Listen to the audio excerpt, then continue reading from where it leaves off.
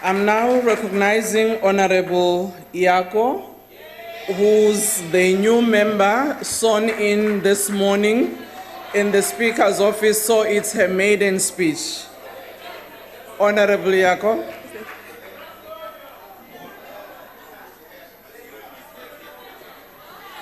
Hayi kahle nimsumthusa msana ukumthusa musha Nkosi yami. Chubeka wena sesi. Thank you, Speaker.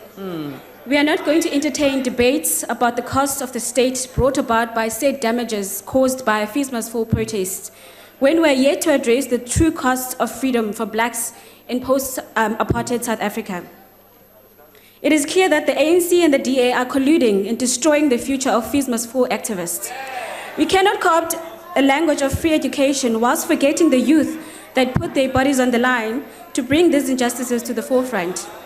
Behind the criminalization, the abuse, the trauma, suspensions and exclusions from institutions of higher learning.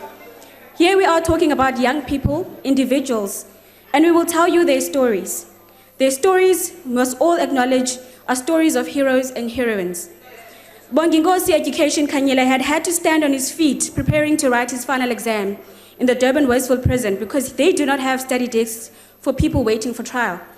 After missing his classes for 6 months whilst in prison, not only did he pass and complete his national diploma in public management and economics from the Durban University of Technology, out of 4 exams that he wrote whilst in prison, he was able to get 4 distinctions. But because of his activism during Fees Must Fall protest, today he is a convicted criminal awaiting sentencing.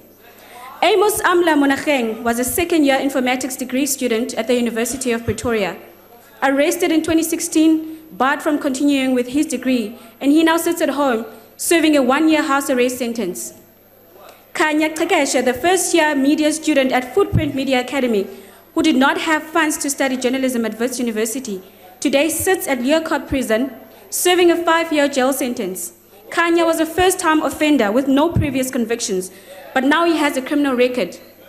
Nkayebo Dlamini, a law student at Wits University, spent 27 days in jail after being arrested and denied bail because of his activism during Fees Must Fall protests. There are hundreds of others who sit in jail, in and out of course, instead of going to class to write their exams and complete their degrees.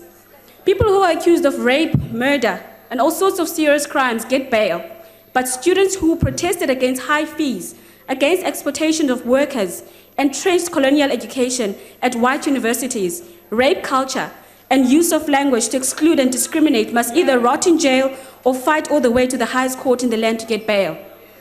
Honorable Speaker, not only have we criminalized and sent students to jail, hundreds are suspended from institutions of higher learning, with some with a lifetime ban. Yolanda Dyanki was expelled from Rhodes University in 2016 and further banned from the university for life. Surprise Silowe, Wandile Masango, Tulani Masilela, Mangaliso Sambo, students at King Sabata Dalindyebo TVET College, and commonly known as Rhodes War Women, and many others were all expelled and cannot continue with their studies. What kind of society do we want when we put excelling students in prison with hardened criminals? What kind of society do we want when we deny students free education, when it is only education that would make adults who can contribute meaningfully to society?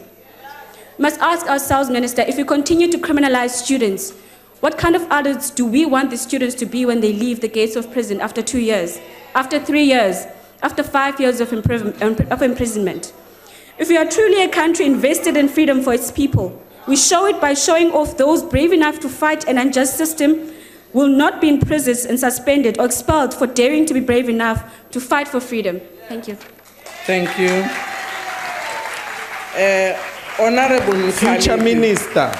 Honorable Mkhaliphi, ngitocela ke sesi ukuthi uma usewuminductor sisi yako umfundzise ke kuthi khona bo speaker lo bemfungisa bo deputy speaker nabo house chairperson